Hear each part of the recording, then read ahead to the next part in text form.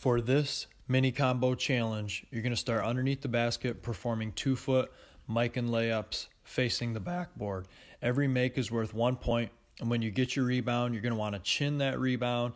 And in many cases with an offensive rebound where you're going to go right back up with it, you want to keep the basketball above your head and immediately get up into your shot. Either way, we'll want to keep the basketball higher than we are in this demo right here.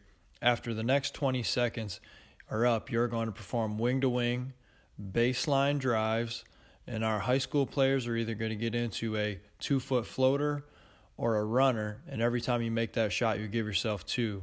For our younger players, you can simply stop outside the lane and work on taking that short-range pull-up jump shot. For our last set of 20 seconds, you're going to perform elbow, catch-and-shoot jump shots, and every make, you'll get 2 points. So that's 1 point for the mic and layups, 2 points for the wing-to-wing attack finishes, and then 2 points for the elbow-to-elbow jumpers.